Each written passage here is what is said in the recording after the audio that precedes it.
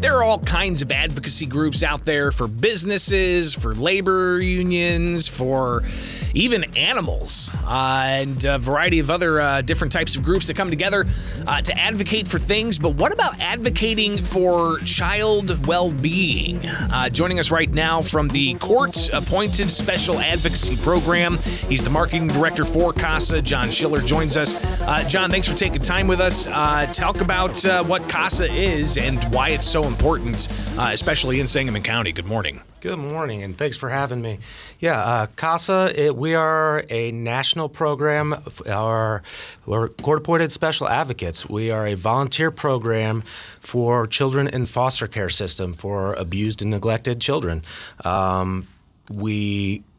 We're, again, just like it says, advocate. We advocate, we give the children a voice. We are the group that goes out and makes sure their basic rights are being met, that they are receiving what they're supposed to, that foster parents, child welfare specialists, social workers, everyone are making sure their education, their health care needs, that they have a roof over their heads, that, again, their basic needs are being met and seen. We relay to the courts, to the judges, what is happening in their lives, and we look out for the kids. So is CASA a government organization? Is it through the county government, or how's the structure there?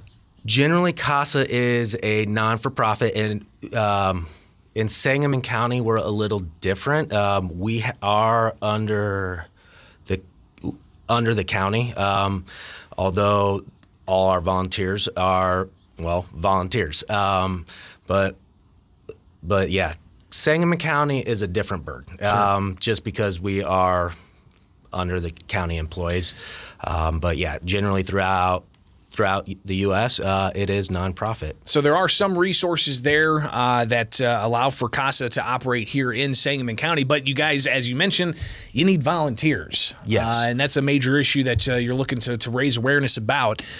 Before we tell people how they can go about volunteering for CASA to be a child advocate, I guess just tell us what people need to know about being a volunteer. Well, right now, I think as of a week or two ago, there's 561 children in the foster care system in Sangamon County alone. We serve about 200 of them. Realistically, every child needs an advocate. Every child needs their voice heard, because a lot of times they're not. A child coming in, a 7, 8, 9, 12-year-old, you name it, they have everyone that comes in and speaks for them, but a lot of times they don't get to speak for themselves, and that's what we do. We get to tell their story. We get to go to the judge is here in town and say, this is what's going on and what the child wants you to know. We're talking with John Scheller. He is the marketing director for CASA, which is the court-appointed special advocacies group here in Sangamon County. They definitely need volunteers. John, how can people volunteer if they're interested in this? Well, you can get onto our website, casaofsangamoncounty.org, or you can call our office at 217-321-2713, or my cell phone if you would like to text. It's 217-622-3172, and that's my personal cell phone. That's 622-3172. And we'll give some more of that contact information out here in a bit. You got an event coming up, is that right? Tell us about that. We got a couple. So April is Child Abuse Awareness Month. Friday night we do have a trivia night at the KC Hall on the west side of town, and then actually tonight we have one of our quarterly classes training classes starting. Is it too late for people to get involved in that? It is not. If they would like, give me a call on my cell phone, contact our office, and I will happily sit down and I'll talk with them today if they would like to start training to become a volunteer. John, how did you personally get involved in this program? Well, myself, that's sort of a unique story. Well, I guess not unique, but I was not in child welfare. I was not in social work. Once I hit 30, my wife and I, we had our third child. The gentleman I was working for, he passed away. I was in sales and IT, and so we're at a point that with him passing, we closed the business down. My wife asked me, well, what would you like to do? And I wanted, after having 3 kids, 14 nieces and nephews, I wanted to work with kids. So we decided I wanted, and working with kids, getting into social work, I didn't have the background for it, but I got into it. I ended up loving it. It was a lot, and after years of doing that, we talked, and it was, well, if I got out of it, because with 3 kids working the hours that it was difficult, I would still volunteer at CASA. Well, when the job opportunity came up, my wife's like, why don't you work there? I was like, that is perfect for me. So I would volunteer there. I am a volunteer, and that's where I ended up going. John, obviously there's a lot of dire situations that children who need these types of advocates find themselves in. And I would imagine that the stories are heart-wrenching at times. Yeah. I guess could kind of give us an idea of the types of things that volunteers are going to run into if indeed they do take this position in a volunteer capacity. That, I don't know if I can put that in a nutshell, to be honest. There's so many different things. I think a better one would be my first experience with a CASA volunteer. Sure. And I think I can say it a little quicker, to be honest. It was when I first became a caseworker. I didn't even know what CASA was at that time.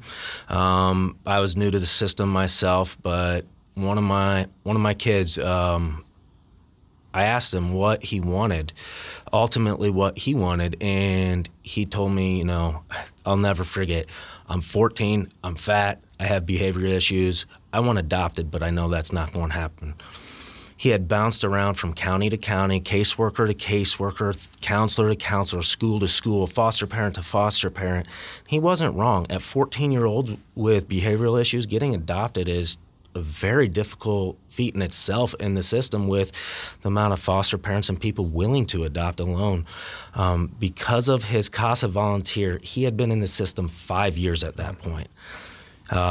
Paperwork was lost all across the board. But because of his CASA volunteer, they were able to help me find a friend and a family friend that was open to taking him in and an adoption. So that was my first run-in with a CASA volunteer, an experience, and that's when I fell in love with the system. I would imagine, as I said, there are heart-wrenching stories, there are gut-punching stories, things that just an average person can't even understand how these things play out. But again, I also think on the flip side of that, there's also a huge reward when you find placement for these kids and you're seeing them thrive thereafter, and that's something that I imagine these volunteers experience day after day. Absolutely.